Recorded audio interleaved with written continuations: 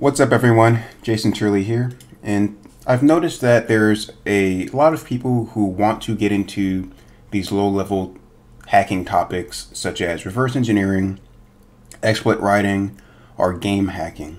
However, they get intimidated by assembly language, right? Perhaps they already know how to program in C or Java or Python, but when it comes to assembly code, they just get overwhelmed and they give up and they get pressured.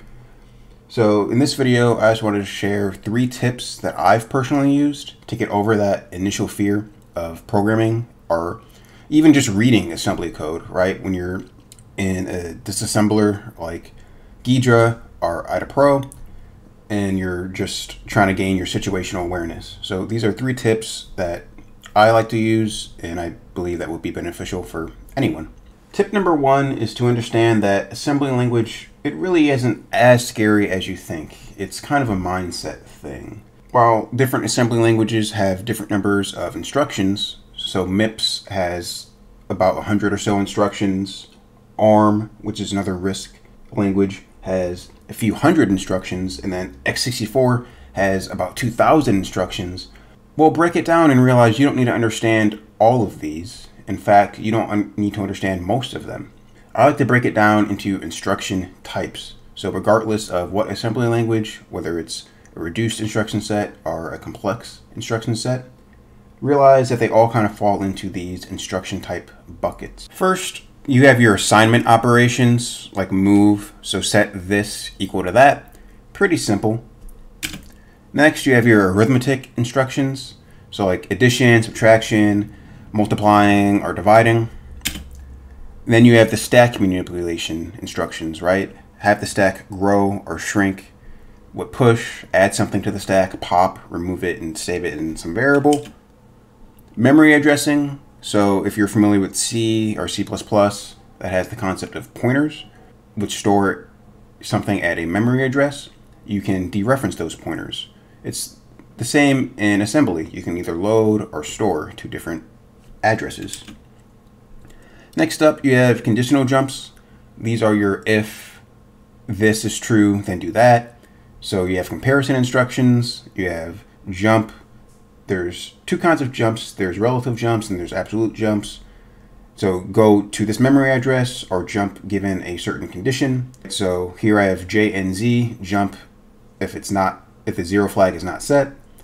Or you have branching, which MIPS uses. I don't think they have the concept of jumping. They have branching, but it functions the same way. Then you have your function calls. Simply just call. So call this function, right? Call printf. Call string compare. There's more behind the scenes. It sets up and tears down the stack. There's different callee conventions, but we're not getting into any of that today. You have your bitwise operations. So manipulating binary code, right? And or not, XOR or shift left, shift right. So these are the buckets that I categorize them in. So even though you look at x64 that has thousands of instructions, they all kind of fall into one of these buckets. So mentally, it helps you from being overwhelmed, right? If you see an instruction you don't understand, realize at its core, it's just one of these kinds of instructions. My second tip for you guys is to read the documentation. So regardless of what assembly language you are dealing with, whether that's ARM or x64 or MIPS or some type of Game Boy assembly, which I'll have some videos out on that soon, read the documentation, right? For ARM specifically, the resource I like to use is Zaria Labs. She has multiple training courses and she has tutorials. So I'm on her website. You can see the URL here. I would click on Zaria Labs tutorials and she just has a bunch of well-written and beautifully displayed tutorials. You can see them categorized here. You can click on the ARM instruction set, get familiar with it that way. And something else that she's done that's a game changer is made these assembly cheat sheets. Very detailed, very beautiful, and it's just an easy way to learn ARM, right? On the x64, x86 side, the go-to resource is typically just Intel. They put out these developers manuals. So you can download it, and they're quite beefy. You see this is 4,800 pages. It's a lot. I don't really like to go through the PDF. I don't think it's just a lot. I'd much rather use this website. Scroll to the top. This website here from Namaz. I'm pretty sure I butchered that name. I apologize. But they have all the instructions formatted, and it's just a cleaner way.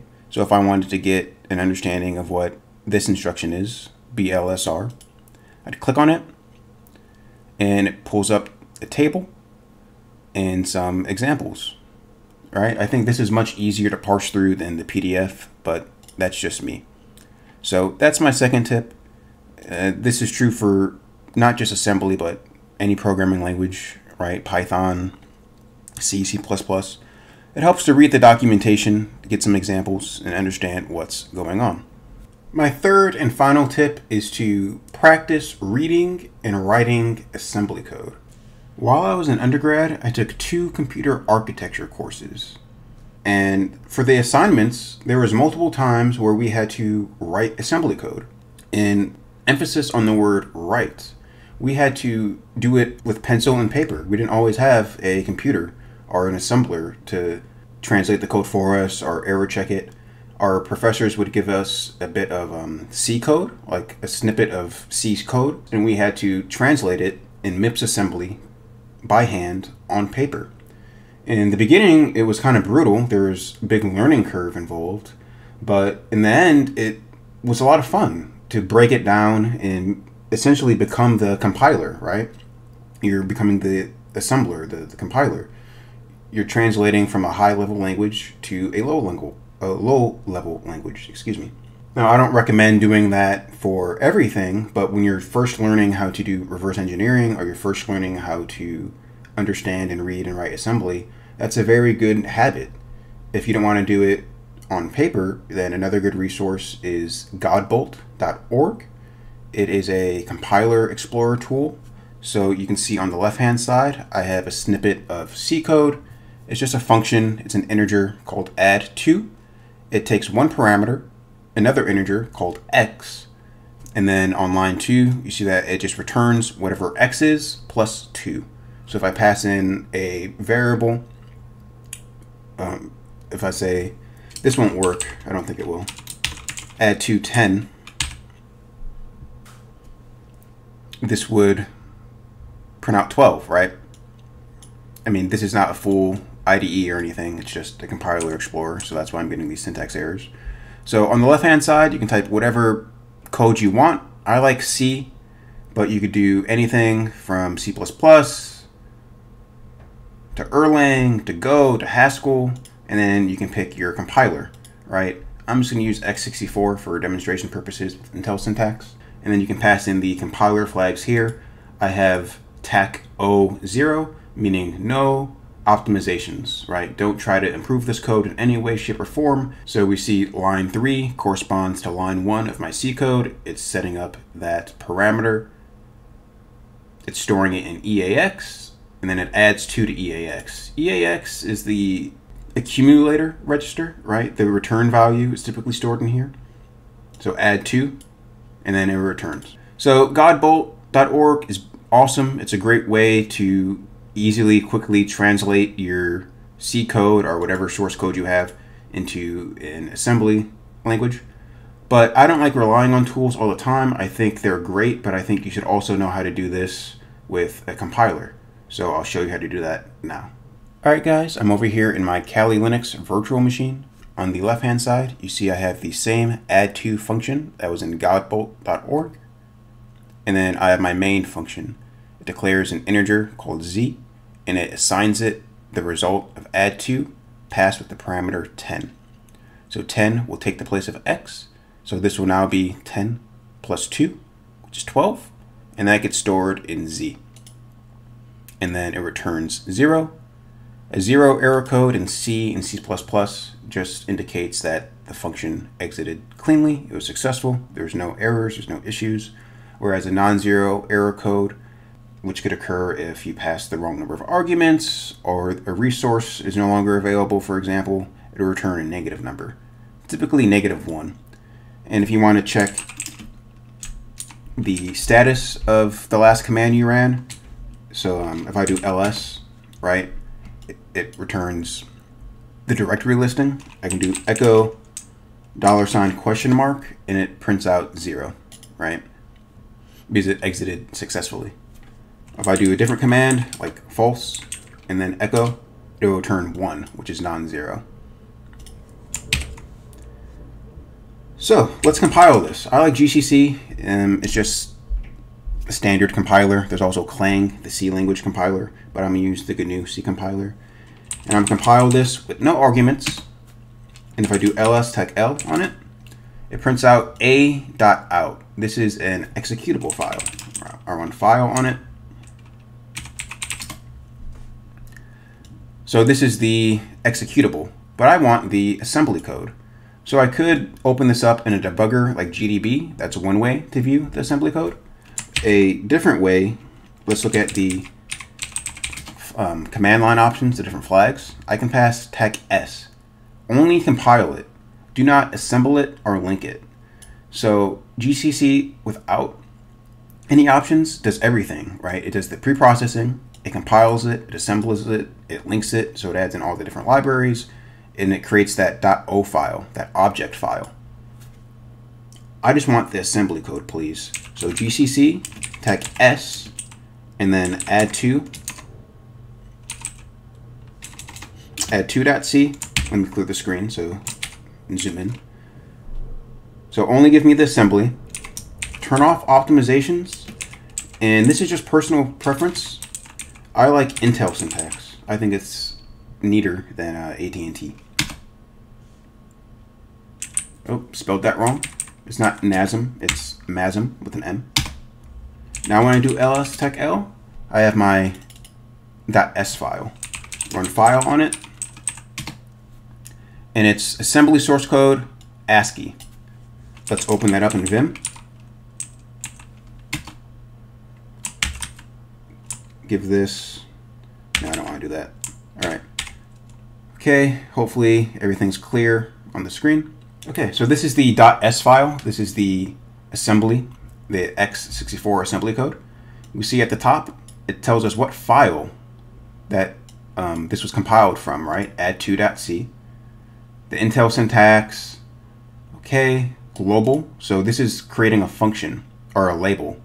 And you can see here, here's that label. This is the same as lines 1, 2, and 3 over here, right? Or I guess line 1 is just declaring the function name. All this right here, all that, it just sets up the stack. It allocates space. Every time you call a function, space needs to be allocated, and then when you leave the function, when you exit, that space needs to be returned. So for illustration purposes for this demo, I'm not go into any detail on this. I'm gonna skip it. What we really care about is this right here.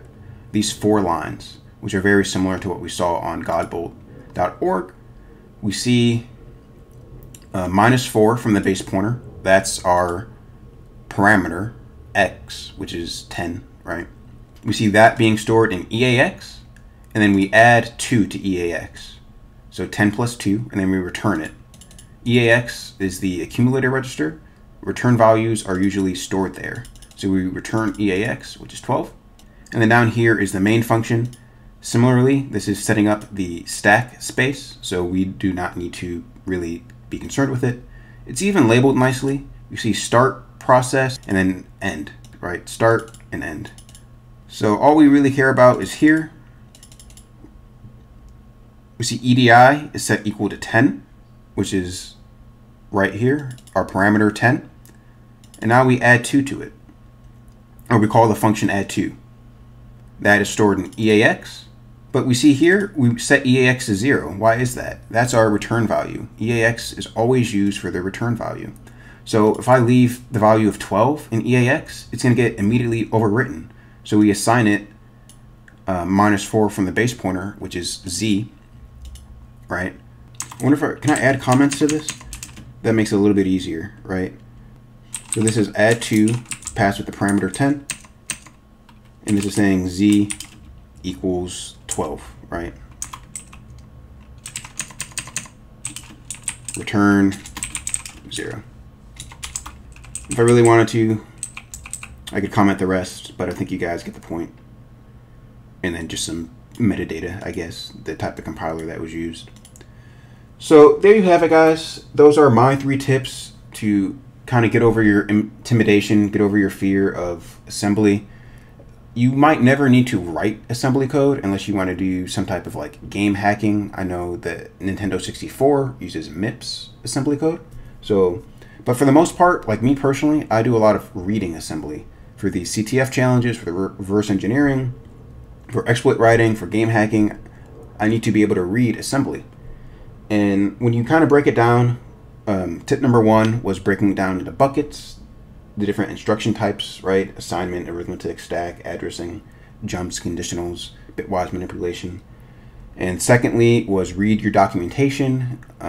Google is always your best friend. It's the best tool you can use.